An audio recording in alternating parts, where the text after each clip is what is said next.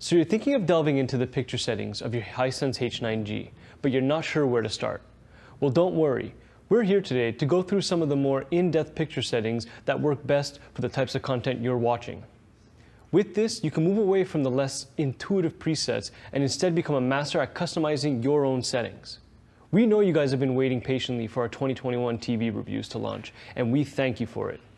We're working hard at getting our hands on some of the newer TV models, so we do ask you to wait just a tad bit longer. This is a good time to find deals on last year's models and potentially purchase one of them as they are still relevant.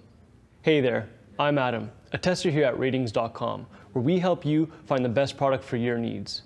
Make sure you subscribe to our YouTube channel for the latest videos, or check out our website for the full review.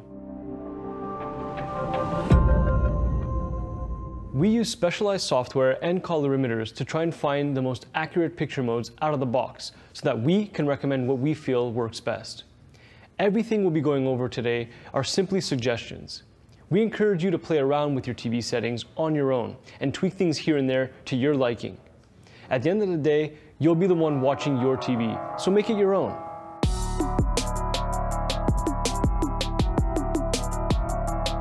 What we got here is an Android-based interface. The TV does a good job at explaining what each section does. Our focus, though, will be picture settings found a bit deeper in the menu cog icon on the screen.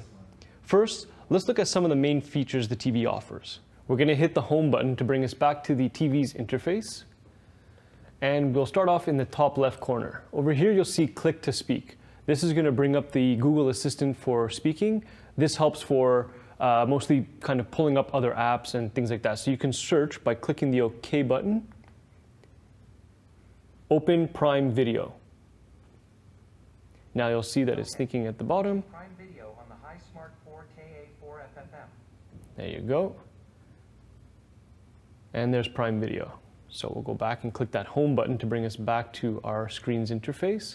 You can also click to type. So if you'd like, you can click onto that there, and you can type like you would on any other remote, and you would navigate with that arrow keys here. So we'll click home. Here you can actually customize and personalize your interface. This is basically linking up to your Google account, and it'll push feed some personal kind of streaming services and other recommendations for the content that you want to watch.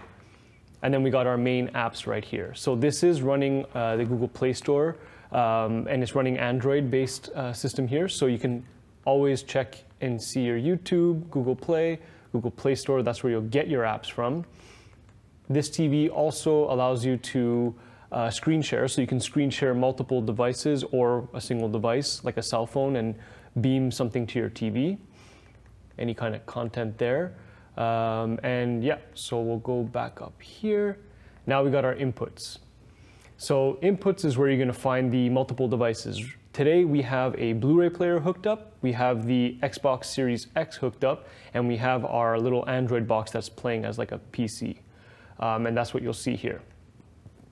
All right, you got your connection settings. So this is for your Wi-Fi.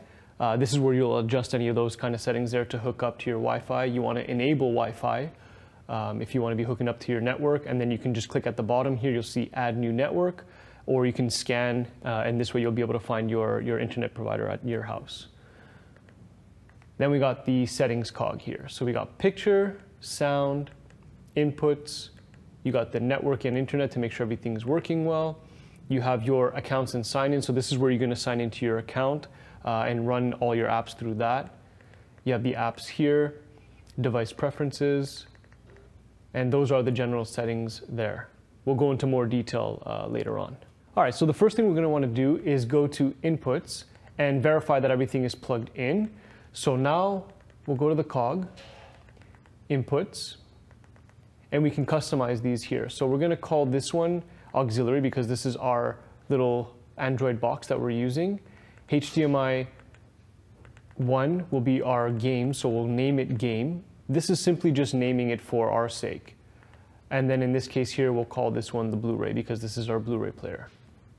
So that's how you can customize each one. And when you go to inputs, now you'll see that you'll have auxiliary, which is our little player, the Blu-ray, and the game console.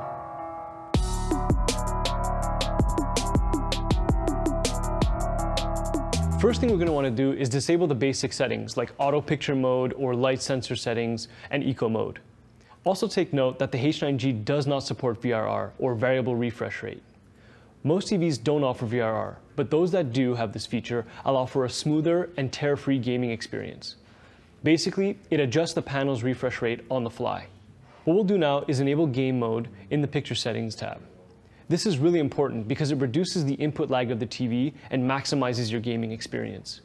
Now we're going to take a look at the settings for gaming. So we'll hit inputs here on our main screen and choose our game console that we customize here. What you're going to see here is that it's trying to connect, but because we don't have the HDMI 2.0 format setting enabled, the enhanced format, it's giving us an error message. So what we're going to do here is we're going to hit the menu button icon. We're going to go to picture, go all the way down to the HDMI 2.0 format and hit that enhanced format to turn that on. Now what we'll do is we'll allow it to, there we go. So now we got it to work. So now we're going to grab the remote and click that three little menu button icon. We're going to go to picture, go to picture mode. As you see, it's currently in vivid. We don't want vivid, we want game mode. So we'll select that there. As you see, the screen has changed. It got a little bit dimmer and the colors have changed as well. And that should be it for now. So now that we have the game mode activated, we want to go to the backlight cog here and we want to turn off or make sure that automatic light sensor is off. This is the thing that might be jarring when you're playing games. We don't want it to change settings while we're gaming. So if you want HDR to work from external devices like gaming consoles or Blu-ray players, just be sure to use the HDMI 2.0 format for the input slot that the device is connected to. For PC gaming, there isn't a special setting to choose from on the H9G. Just make sure you're still in that game mode with HDMI 2.0 enhanced format, and all should be fine. If you're looking to game from a PC, then I'll go into more details in the monitor section.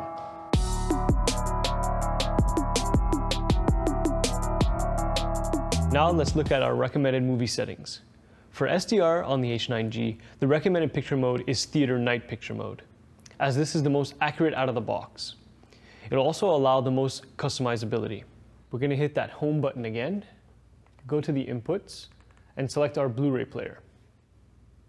All right, now we're going to hit that 3-button icon there on our remote. So we're going to go into picture here. All the settings here, contrast, brightness, color, tint, we leave as it is. So 50 for contrast, 50 for brightness, 50 for color, tint at 0, sharpness at 0, and we'll leave it as that. We also want to adjust the local dimming feature. This is found in the backlight submenu. LED TVs use local dimming to dim the backlight of the screen that displays blacks. What this does is make blacks appear deeper and darker on those sections of the screen. This is especially useful to have when watching content with dark scenes. If you're looking to get really deep blacks in dark scenes, then you can also boost this to high. If it becomes too distracting, you can bring it down to medium and see how this fares. All right, so let's activate local dimming. We're going to click that menu icon again on our remote, go to picture, we're going to go to the backlight setting. Local dimming right now is off. You can set it to low, medium, or high. Our recommended setting was high, as I had mentioned. Here we have the backlight level. It's at 100 right now.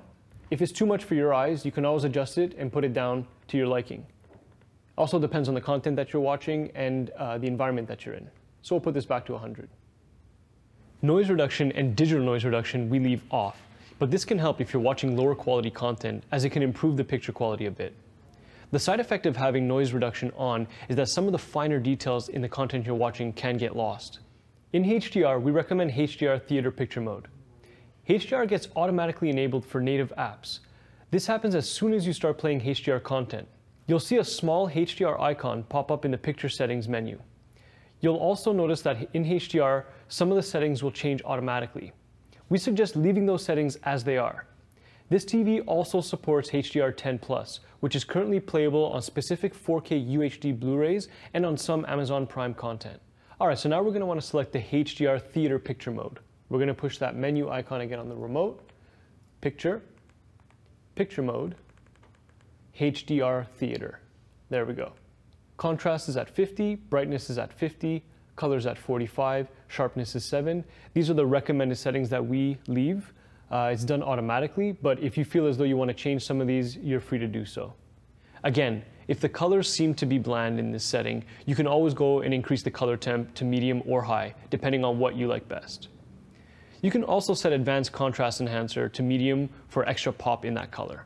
Now I'll show you where to set the color temp. You're going to hit that menu button again on the remote, go to picture, all the way to advanced settings once more, color temperature.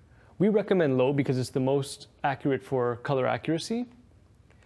You can put it to high if you'd like. It'll give you that pop in color that a lot of people do tend to enjoy. But whichever one you decide to go with is completely up to you. Make it your own.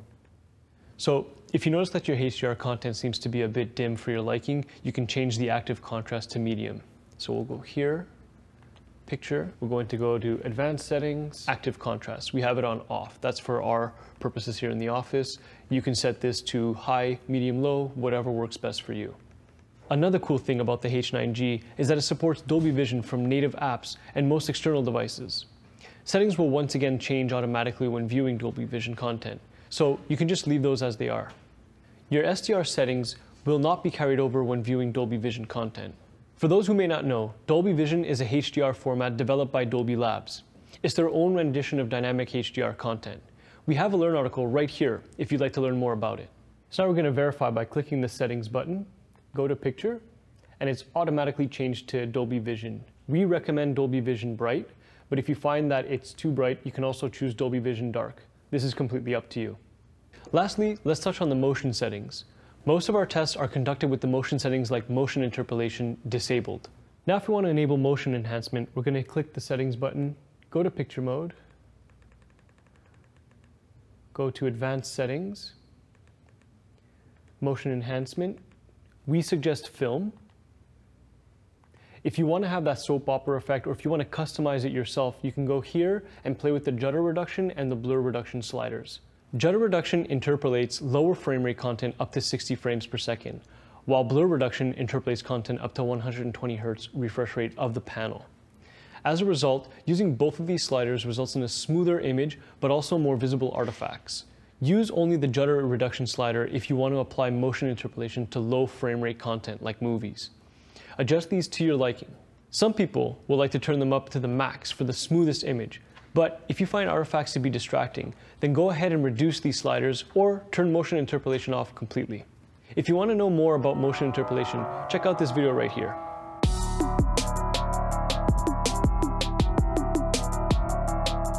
All right, so now if you want to watch sports, we're going to hit that menu button again, go to picture, and choose our recommended theater night mode. What we're looking for here is to have the colors and white balance to be as accurate as possible. You ever have that problem where you're watching a sport and you end up losing track of the ball or the puck because the screen becomes a little bit fuzzy or blurry? Well, don't worry, this is probably not due to your eyesight. We can mitigate this by enabling BFI, or black frame insertion. What this does is lower the backlight flicker frequency to 60 Hz by adding black frames in between each frame. This model specifically may have an issue though, which may cause image duplication, so be aware of that. So now we're going to want to enable the motion clearness. Activate settings, picture. We're going to go back to advanced settings, motion clearness. Let's put that on. As you see, the screen already gets a lot darker, and with my eyes here, I can see quite a bit of flickering going on. The motion interpolation feature in the motion enhancement menu behaves the same way as mentioned before. For those who like to have smooth motion may prefer to have this feature disabled when watching sports.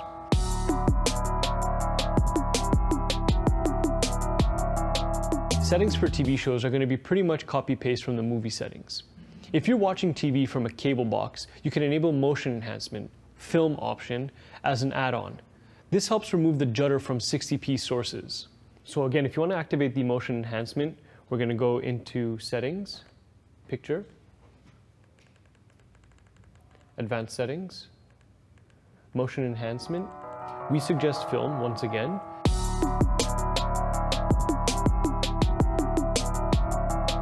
If you're planning on using the TV as a monitor, you'll be able to get proper 444 chroma subsampling from the H9G. This will make text look clear and smooth, so you'll be able to read comfortably. You'll want to activate game in picture mode and enable the HDMI 2.0 format.